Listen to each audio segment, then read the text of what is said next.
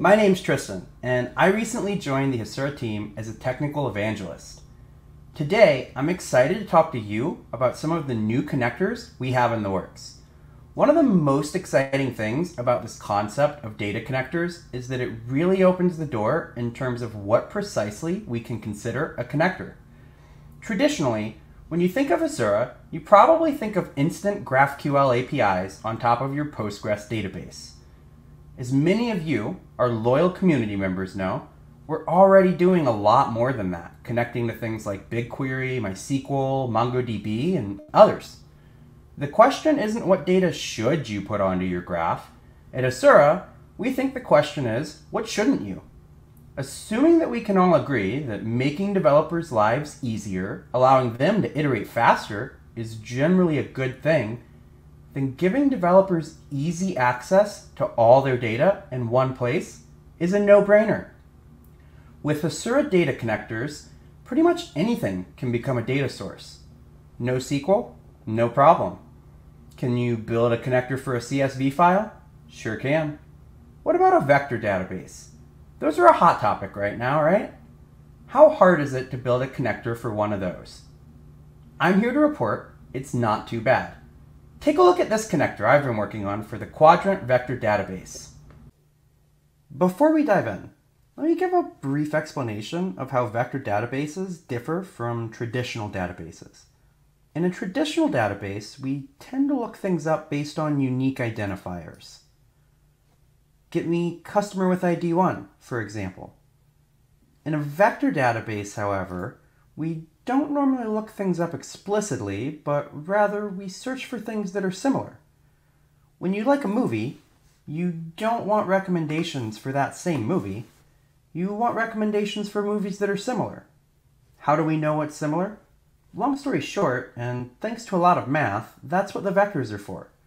When we create a vector embedding, we're basically capturing the isness of the thing we embed, represented as numbers. Lucky for us mere mortals, there's plenty of free and open source software available to handle this. In this example, I've taken a dataset of recipes I found on Kaggle that includes things like the steps to make the recipe and an image for each recipe. From there, I used some open source models on Hugging Face to create embeddings for both the text and the images, and then I uploaded all my data points into Qdrant. After that, it's as simple as plugging in the connector, and voila! We can query our vector database. It's quite quick, too. You might notice something a bit weird, and that each of my collections have these additional arguments for positive, negative, and vector. In this case, that's how we can perform a vector search.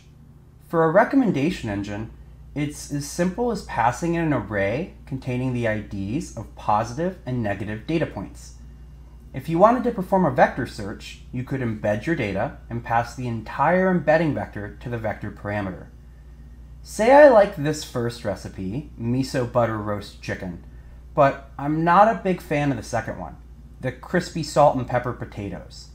I can query for recommendations of other recipes I might like, passing in the positive and negative examples. As you can see, each of my results comes with a score, which can essentially be treated as a percentage match.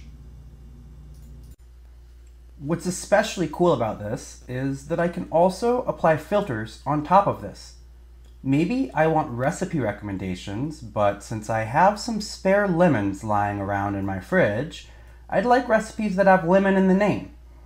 While I'm sure I could make lemonade, the recommender thinks that based on my preferences, I might be better off with roasted squash with lemon tahini sauce. As cool as this is, seeing it from graphical isn't nearly as much fun as seeing a demo use case. So you know I had to build one. What's especially neat about this demo is that I created a multimodal recommendation engine without using multimodal embedders. I discovered a novel way to concatenate embeddings into the same latent vector space. If this interests you, keep an eye out, as I'll be putting out a blog post that goes into more detail on this soon. The main idea is that recommendations for text only or image only oftentimes perform poorly. Here's an example. In my dataset, one of my data points had mismatched photo. If I like this macaroni and cheese, my top recommendation, while labeled as Southern mac and cheese, is very clearly a plate full of fish. And I'm not sure what's going on with this third photo here, but if that's the picture on the menu, I don't think I'm ordering anytime soon. Getting recommendations based only on image doesn't do much better. While I can certainly see how these images all look similar, they don't quite hit the mark when it comes to providing quality recommendations. The multimodal recommender, however, does a great job. These recommendations both sound and look like our input. In this case, we have the ability to dial down each modality. As you can see, if I turn the image weight all the way off, we get the same results as performing a text-only recommendation. I can specify exactly how important each modality is in determining the end result to recommend to the user. Pretty cool, isn't it? That's not the only thing I have to show you today. What's great about data connectors is that you can build them relatively quickly. I've also been working on a connector for Turso.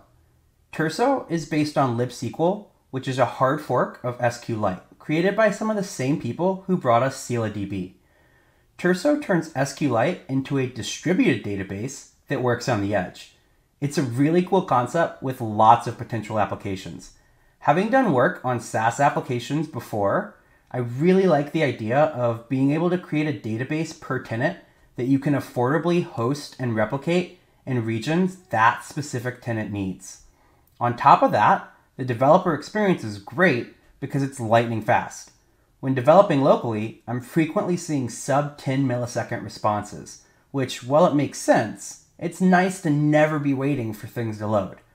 This connector is still in the works, and you can expect to see and hear more about it in the near future. But I wanted to give you guys a sneak peek.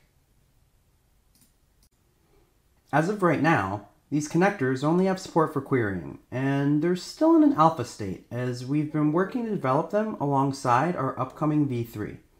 We're planning to add mutation support in the future, and we'd love to hear from you which of the two you're most excited for, so drop that in the chat. In the meantime, feel free to check out the repos on GitHub, as these connectors are both open source and written in TypeScript. We've got lots of really cool things in the works here at Hasura, and I want to invite anyone in our community to feel free to reach out to me. I'll be dropping my email in the chat, and I'm excited to get to know more of the members of our community. As a technical evangelist, it's my job to keep my finger on the pulse in terms of what you, our community, wants. So if you have a question about the Turso or Qdrant connector, or maybe there's a different connector you'd really like to see get built, please do reach out. Thanks for watching. I hope you have a productive day, and most importantly, get ship done. See ya.